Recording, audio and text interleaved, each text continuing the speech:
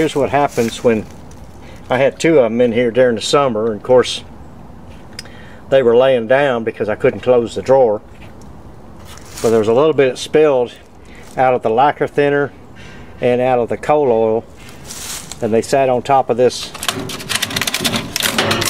Everybody knows the kind of plastic this is. I mean, it just melted a hole in it. Now, I'm not saying it did it right away, but it just goes to show you that you want to store this stuff somewhere where it's safe. Each one of these fuels or thinners, I'm going to pour on each one of these gloves. This one is a 7mm. This is a 5 milliliter.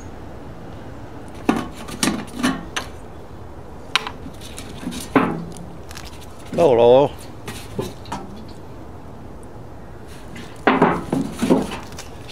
And then of course I'm going to rub it in like I'm working on something.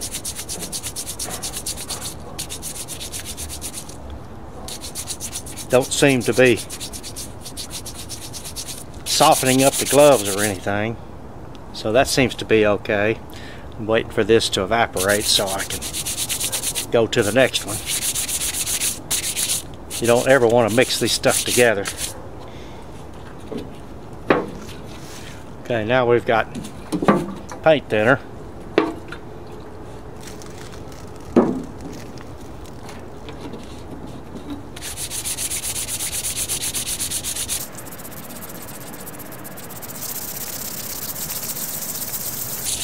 The only bad thing about paint thinner is it just hardly ever takes forever to dry. Well, not forever, it takes a really long time to dry.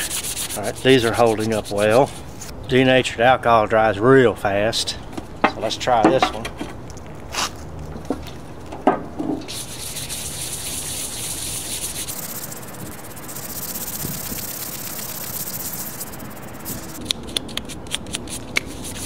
Seems to work pretty good.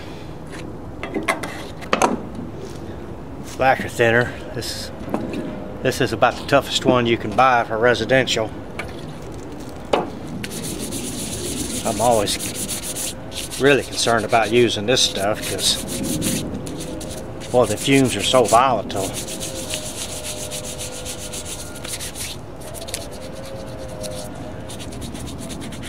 Well,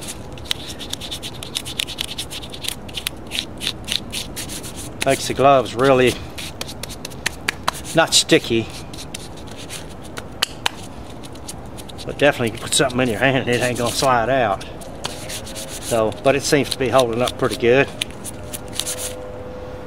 Alright, acetone for labels and whatnot.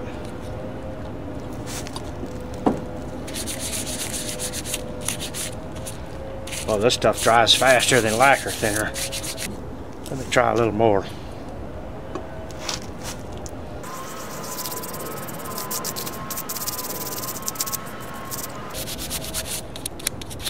There again, it makes the gloves kind of sticky. In other words, easy to hang on to stuff.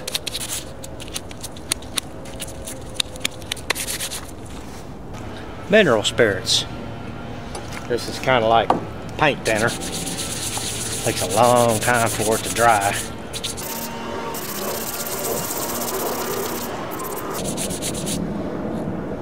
Seems to be doing well. So really, these gloves are great for all these cleaning materials here.